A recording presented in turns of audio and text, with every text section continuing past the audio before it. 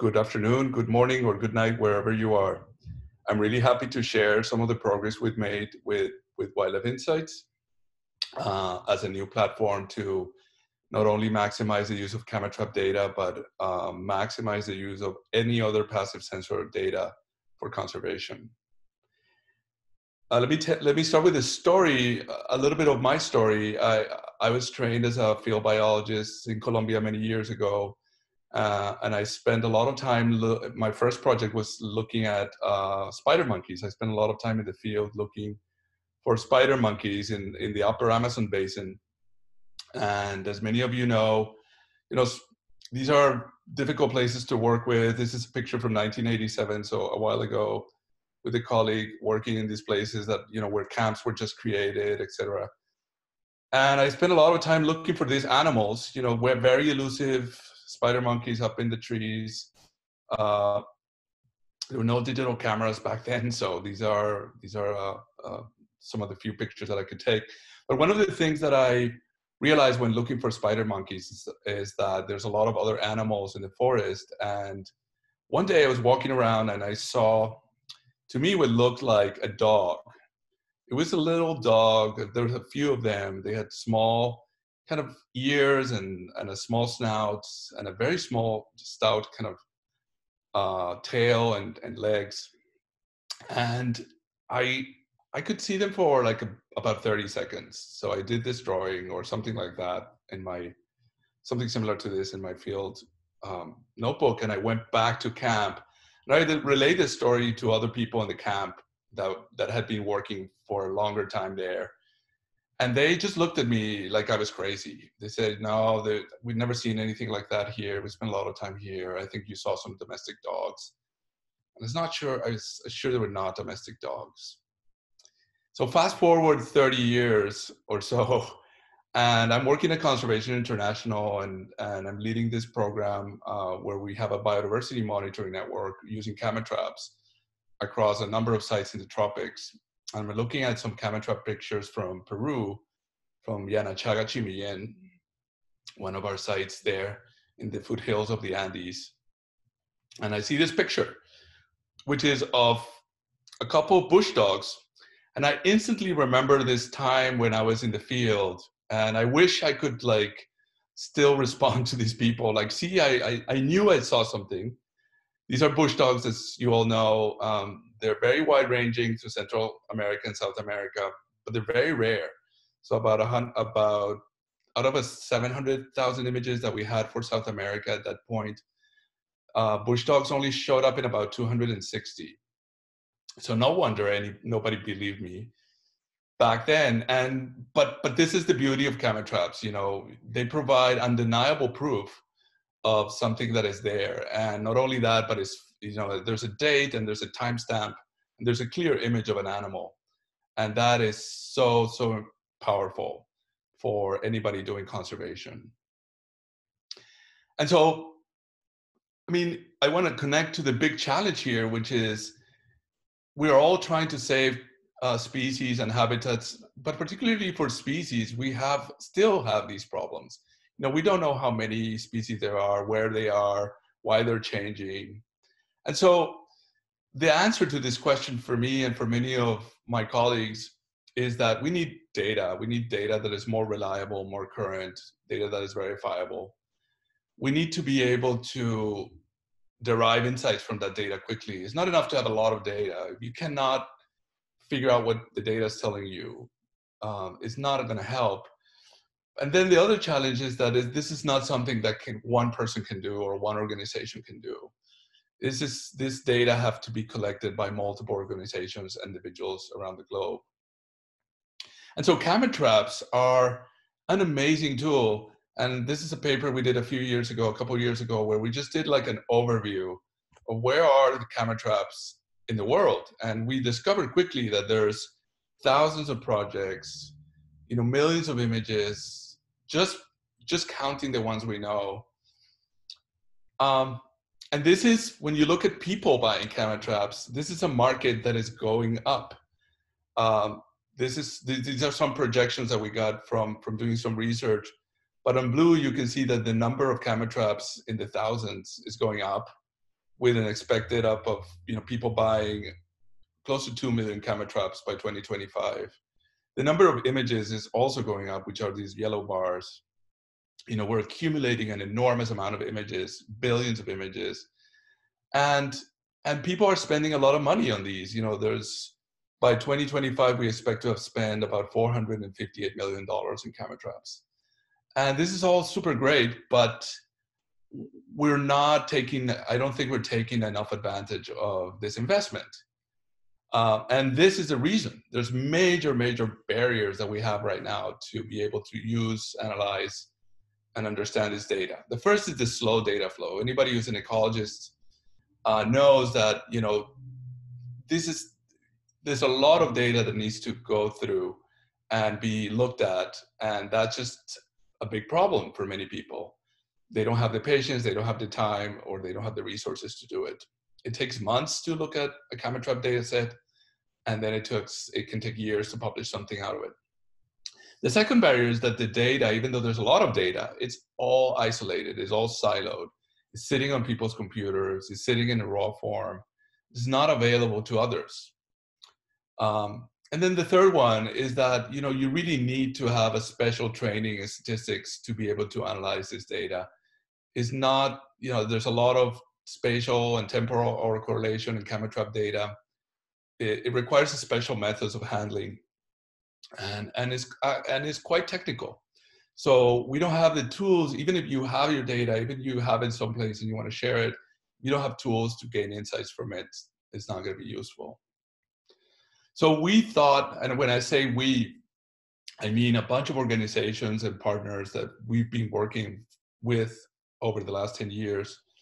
We thought, we need better things to attack these barriers. We need software that is not incrementally better, it's 10 times better. Organizing the data, using AI to speed up the identification of images, and making this process much quicker. We need a modern platform. Now it's the era of the cloud, and everything is in the cloud, and it's much easier to share when things are in the cloud. So we need a modern platform with standard security specifications where we can manage and share this data, where people can decide how they share it, what's the license they can use, etc. And then last, we need data-driven insights. We need tools that can quickly look at this data and provide some insights at the local level, and even at other levels, but mostly for people on the ground to understand what's happening in the places where they're working. And then we can aggregate this up to the global level. But I think local action is usually quicker and drives up a lot of conservation solutions. So this is the birth of Wildlife Insights. And Wildlife Insights is a partnership. I work at Conservation International, and Conservation International is the organization that is basically coordinating the partnership. But there's all these organizations between us. We have more than 75 years of experience working with camera traps and analyzing data that is messy. And Google is a very important partner here with providing a lot of information for us, a lot of technical support, and also development of products, AI models and other things. So it's a key component. So let me tell you what the key features of Wildlife Insights are, and then I'm going to launch into a demo to show you a little bit more. So there's 4 important features of Wildlife Insights. We have the Wildlife Insights artificial intelligence model, which I'll talk in a minute. We have collaboration and sharing tools. We have improved the data input process so that it's easy to collaborate and it's easy to submit images to Wildlife Insights. And we're working very hard to make sure that we can provide at least basic analytics that can be extracted from the camera traps. So the AI model, we launched Wildlife Insights back in October, and we did the first version of our AI model. It can do an automatic ID of about 614 species that are camera trapped, including mammals and birds. It was trained with about 8.7 million images, and it's really good at identifying blanks. Also, it's really good at identifying about 100 of the common species. So it really gets the common species between 80% and 98%. And anybody who has done camera trap data work knows that you don't want to keep identifying those pacas or those very common species that keep showing up. If a model can help you do that, you can focus on the weird and rare species, which are not very common. We're working on making sure we can put bounding boxes in the detectors that we're using, and also leveraging the sequential information, because a lot of camera trap data is taken in sequences, and the model can take advantage of that. And then also we're doing geofencing so that it limits the number of species available to the species that you would likely find in that place. Now the data input process, we have a few ways to get data up into Wildlife Insights. There's a web-based interface that I'll show you in a minute, where you can basically take images from your memory card, put it in your computer, and then start uploading. You can create projects and other things to organize this data. There's a management system for images so that you can easily filter images by species, by whether they're blank or not, images that have been highlighted in some way, etc. There's also data. If you have a lot of data that you already worked on and is identified, you could contribute this data to Wildlife Insights on the back end. And so we have an upload batch process. So all those projects that have camera trap data where the images have been identified can also contribute it to Wildlife Insights, but through a different process in the back end. If you already have a database, you could contribute that database through an API as well. And we're working on a desktop solution, which is basically Wild ID. Many of you probably used it or heard of it, but we're trying to make Wild ID connect with Wildlife Insights in a much more easy way. So if you don't have internet connectivity, you can still work on your data offline, and then sync it on when you have connectivity with your Wildlife Insights projects. Then we have a bunch of collaboration sharing tools, and for me, these are the most interesting ones, because you can have these multiple collaboration spaces that we call initiatives. And what they do is you can discover data around you, and you can say, well, let's do a project on the jaguars of Colombia, Peru, and Venezuela. So you look at all the data, you can search for the data, you can invite these projects and create like an Uber project called the jaguars of Colombia, Peru, and Venezuela. And it creates a unique website for you. It's a different URL than Wildlife Insights. You can share images, you can share data there. And you can also produce, right away, you have all the data in one place. You can download it and then do collaborations in different ways. We also have a public discover page that shows all the projects. I'll show all this in a minute. We're very conscious of the problems of sharing data for endangered species. So for endangered species, which means species that are critically endangered, or vulnerable, we don't show the locations of the camera traps where they've been captured at all.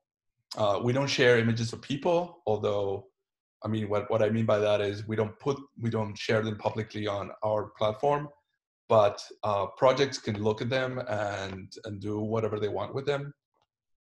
And then we have a Creative Commons approach for sharing data. So we use standard Creative Commons licenses that are separate for images and metadata. So what I mean by metadata is all the information associated with an image, like the time, the date, the species, who collected it, the location. And then for the images, it's a different license. So the user can select the restrictions they want for the data and their images separately. We allow embargo periods. So if you're working on a project and you want to publish it because you're a PhD student, you can embargo your data for at least 48 months, and it's negotiable to keep going, but that's a possibility. You can download the data from your own project with or without images, and you can also download all the public data. This function is not available yet, but it will be available soon. And also, when people download your data, there will be an automatic attribution to your project through DOIs. So whoever's using the data has to cite your data set, and you will also all the data users will get an email saying who is using their data, or when it's downloaded and for what purposes. And then finally, the insights. We have several modalities of insights, going from very basic project level statistics to more activity and basic population analytics, community-wide analytics, including species richness and the wildlife picture index. And then also we will have the functionality to include contrast in the analysis. So if you put camera traps in 2 or 3 different places where you have different land use types or activities, all the analytics will be split based on those contrasts. We're working very hard with the Map of Life group in Yale University to produce some more spatially specific products from camera trap data. And ideally in the future, what we'll do is the camera trap data will be incorporated into EBVs and other products. And I'll show some of the initial analyses we've done on how camera trap data can augment the biodiversity products that we have currently. And one thing that everybody had asked us is to be able to do automatic reports. So every time you get a new data set in your project, you can generate a report, compare it with your previous year or previous samples, and be able to do that very quickly. So let me do a demo. My demo is linked through YouTube, so I'm going to change my screen. Miguel, please confirm if this works. Okay. Yeah, we can see your browser now. Can you see my browser? Okay. Yep. Okay, so here's a demo. It's about 10 minutes, and I'm going to go through it real quick. But the idea is that we want to make it very easy to use Wildlife Insights. Create projects, upload images, identify, analyze. It's basically these 4 things. So in Create, you can create projects, you can create these initiatives that I was talking about, and you can also create institutions. Then you upload your images through the front end. You review those images in different ways, and then finally you have some analytics produced for the project. So projects are the basic units of Wildlife Insights. Each project is a deployment of camera traps in a place with specific methods. And you can create a project very easily. You select an organization, you can add it to an initiative you want, you can give it a name. We're naming this project the Jaguar Monitoring Project. It's in Belize. You can select the start date of the project, not necessarily an end date. And here you can select the license. So this is the metadata license. Those are the available options. And here's the photo license, and these are the available options. The photos, we want to be a little bit more restrictive on them if you want to. And then you can fill in some more information about the project. What is it about? What is the methodology? What is the credit line you would like to be, you would like people to use when they use your data? And whether you want embargoes. There's a few more options on using data that is embargoed, that is down there by clicking that box. And then you can say, well, is this multiple species or an individual species? Well, this is an individual species project. Do you have individual animals? Yes. And what's your layout? But all these are project level options. If the camera traps are clustered or not, if you're using detection or things, if you have blank images, if you use baits, whether it's stratified or not, and multiple other options. You can delete photos of humans, or you can disable the analysis tab if you want. So once you have a project, you can start uploading images to that project. And that is very easy. You just go, you don't even need to be in the project, but you just go to the upload button and you select images. And these are some test images for demonstration purposes. And you are going to create a new deployment, so a new camera, and then the start and end date of that camera. We'll probably likely automate this in the future, but that's how it is now. And then you start uploading. And as the images upload, which will upload as quickly as your internet connection is, they're being identified right away by the AI model. So once the images are up there, they're going to be identified. Then you can go to the Identify tab.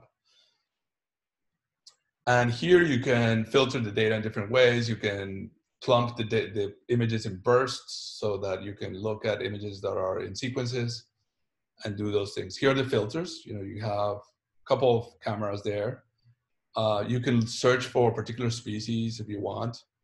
You can also look at blanks, not blanks, and other types of images and we're improving these filters a little bit better. These are all also look for highlighted images, which are images you want to show off. You should also group by bursts. So these are bursts that are separated at least less than 5 seconds. So here's one burst of one image of a giant anteater.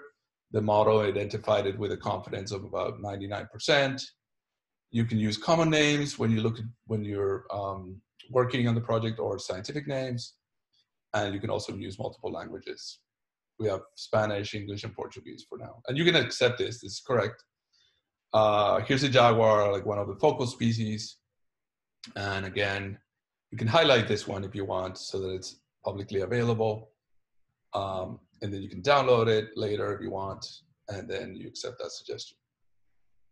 Here's a case where the model did not give a result.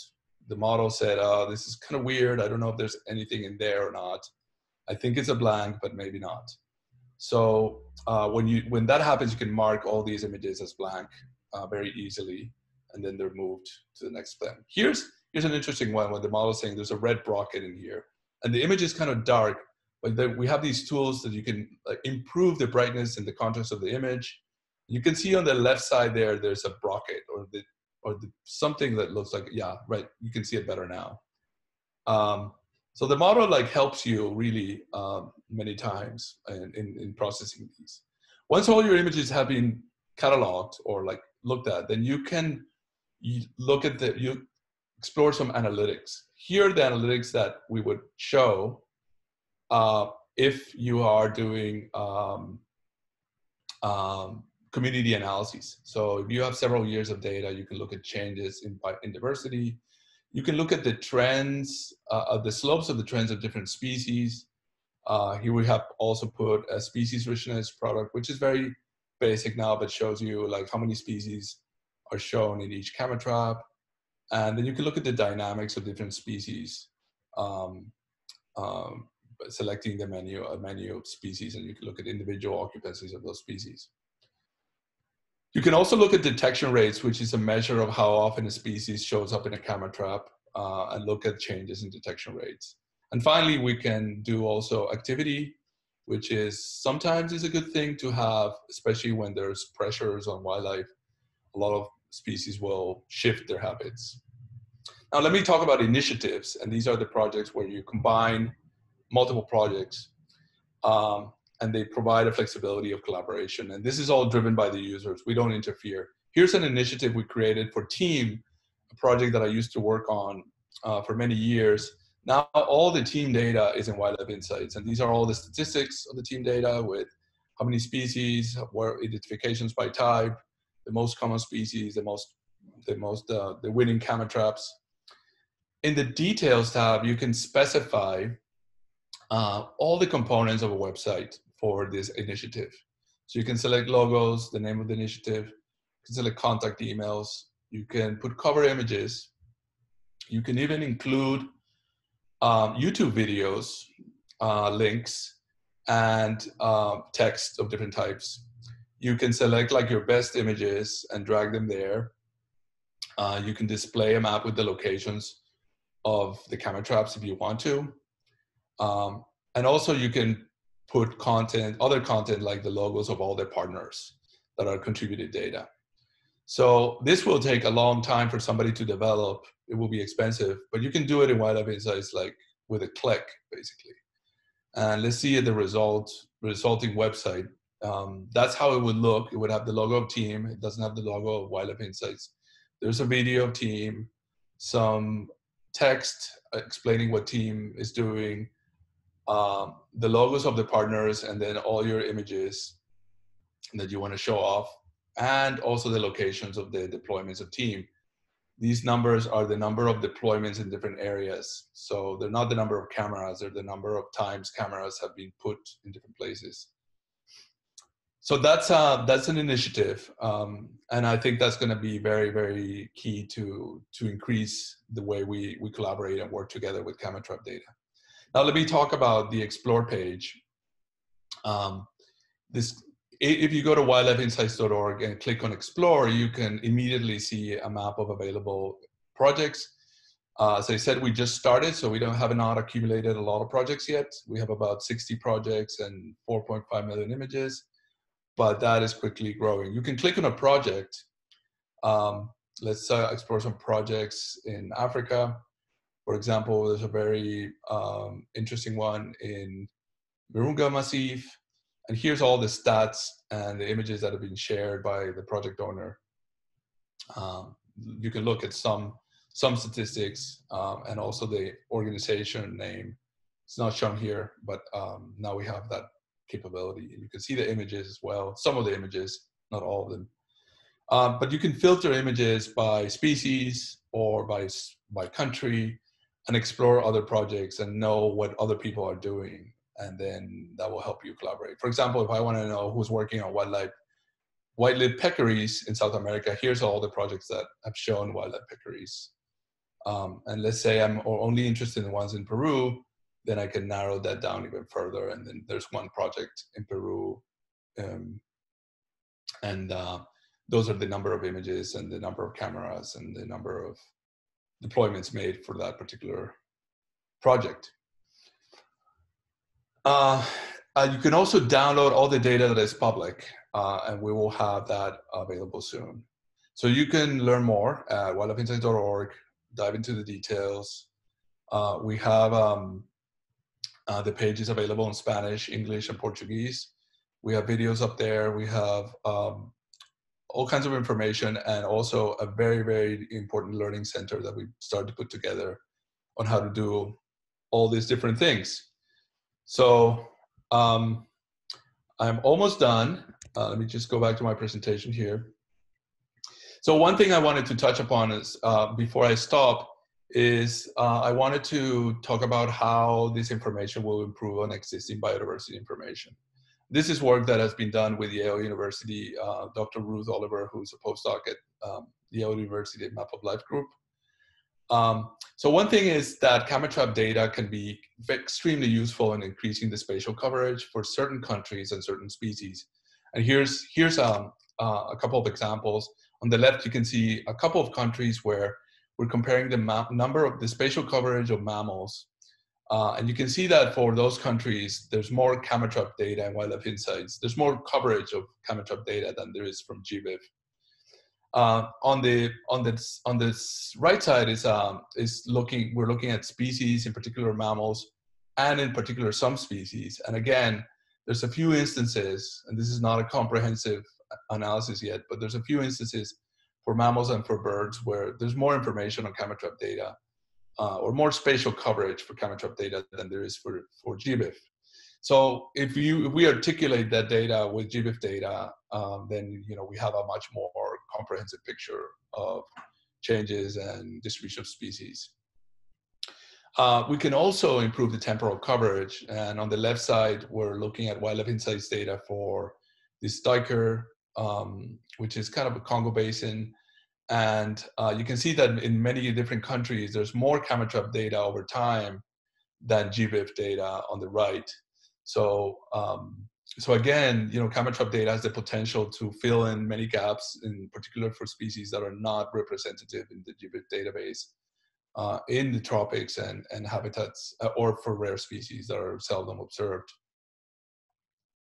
So this is like the vision for us, have a much more comprehensive understanding of changes in species abundance and distributions, where camera trap data can be one more data set, but also not only that, but really empower people at the local level who are using camera trap data to understand their data, manage their data, and make sure we have outcomes based on data and not on hunches. So I just want to thank, there's an enormous amount of people that are working on this project. And here's all of them, ranging from lawyers, technologists, biologists, journalists, all kinds of people. I call them the herd. They're a very cool herd. And I also want to acknowledge our supporters, the Moore Foundation, the Lyda Hill Foundation, and Google. And with that, I'm happy to answer any questions that you might have. Thank you so much. Thank you, Thank you, Jorge. It was a fantastic presentation. I think I learned a lot. Now we will go ahead with the questions and answers section. Someone wants to ask a question, just raise your hand and I can unmute you, or we can go with the typed questions. The first one, will Wildlife Insights interface with public engagement platforms such as Zoo Universe to allow broader volunteer involvement in coding images? That's one question from Cathy Remini. Yes, that's a very good question. And yes, we do have plans. We're actually already working with Zooniverse so that if you have a project where you want to engage a number of people, citizen scientists, you could create a Zooniverse project inside your Wildlife Insights project. And that Zooniverse project will go into Zooniverse and you will basically be able to share the images from Wildlife Insights into Zooniverse. That's a very important question because a lot of people really like doing this and enjoy going through images, but it's also an important way to ensure the quality of the data and also make sure that we can use that data for training better versions of the AI model. Mm-hmm. So we've been exploring two platforms, Zooniverse and iNaturalist. In my opinion, Zooniverse is a better fit because there's already a lot of camera trapping projects in Zooniverse. iNaturalist would be probably more suited for rare species or for particular species that are not common. But anyway, we're exploring both of those. Okay, excellent. Now, a question from Andrew Little. How well do these artificial intelligence models work with North American wildlife species such as fox, pheasant, white-tailed deer, and others? So a lot of the data was trained with North American species, and it's working okay. I would not say it's perfect yet. The model sometimes confuses the white-tailed deer with mule deer or other species, but it's getting there. You can start using it with North American species, but it's not going to be super comprehensive. We're still working to incorporate some of the eMammal data. That is, eMammal is another platform using camera trap data, mostly in North America, Panama, and some in Africa. And eMammal is a partner of Wildlife Insights. So some of the eMammal data will be shared with Wildlife Insights initially. And we're hoping that when we do that, that will substantially improve the model in North America. Okay. Another question, it's how storage of the data is paid for? How long will storage be provided? Are all data public or can data be kept private within the project? So we're contemplating a number of different sustainability models for Wildlife Insights. One of them includes having organizations from certain countries or companies, for example, that collect a lot of camera trap data pay a subscription. I think that for small projects and for small organizations and for countries where they cannot really afford to pay for storage, we're not going to, or we're envisioning not making the service free or waiving payment.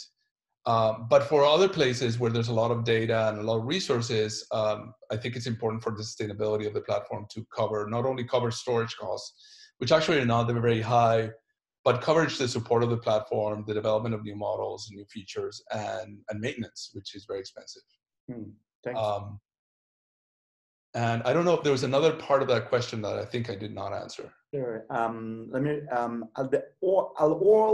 Are all data public, or can data be kept private? That was the second part of the question. Yes. So if you share the data publicly, the data will be public except for the species that are endangered, critically endangered, or vulnerable. You can add more species to that if you have national red lists that sometimes don't include, the ones in IUCN.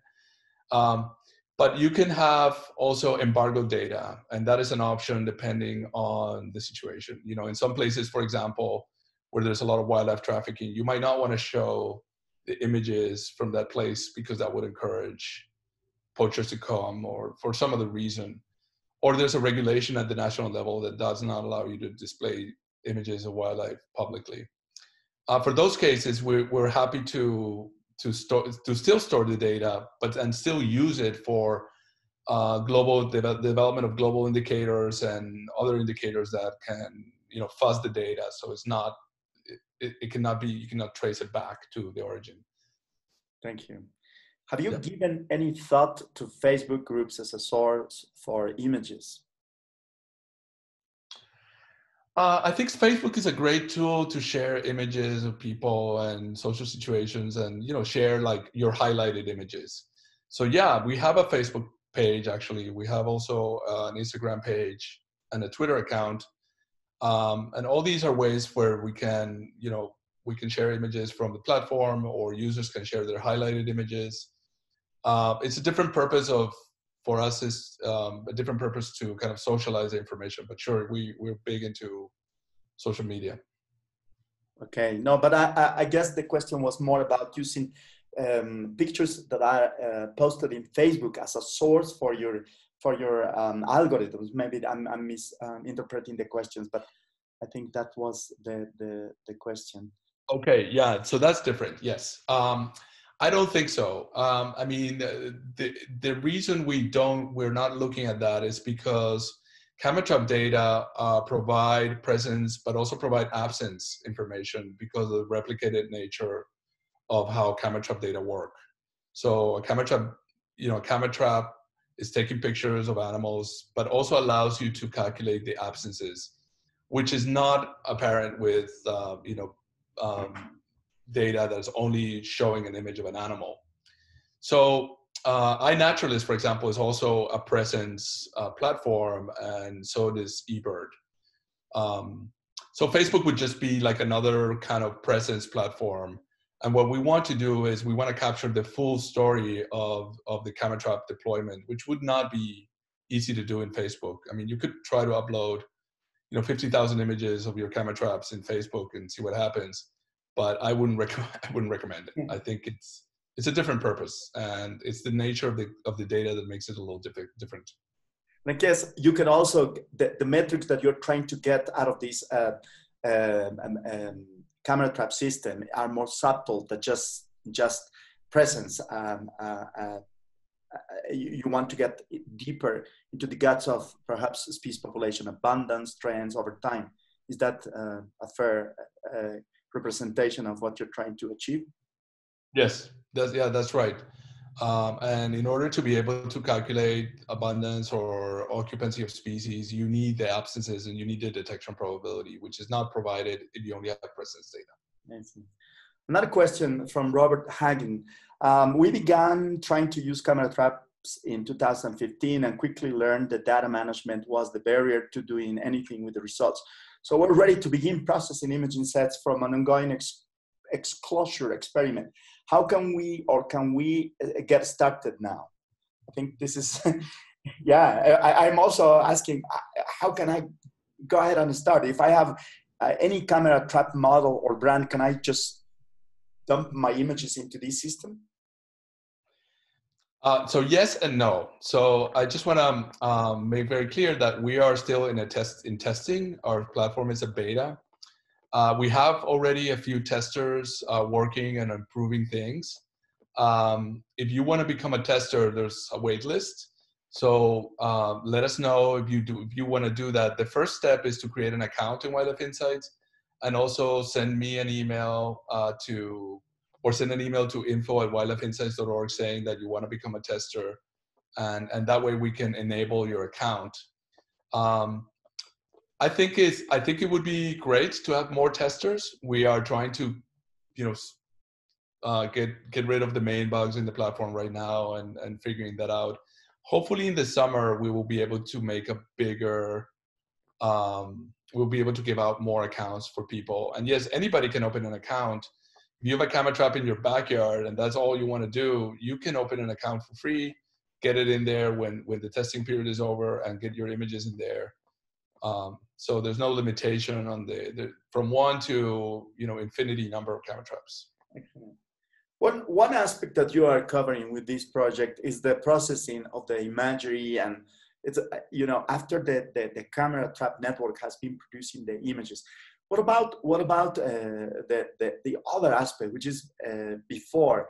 And one of the issues I've been reading on a couple papers preparing for this webinar was that you have a lot of that one of the biggest issues with setting a camera trap network is engaging the local community, so they don't go destroying the camera network that you are putting. Do you have any experiences or advice that you could share with us about this aspect? Yes, I mean, we have the organizations that created Wildlife Insights have, a combined experience of 75 plus years of doing camera trapping. So we have a lot of experiences around working with communities and others to do that. We haven't put any of that yet in our website, but that's a very important point, and I think that's something that we should do.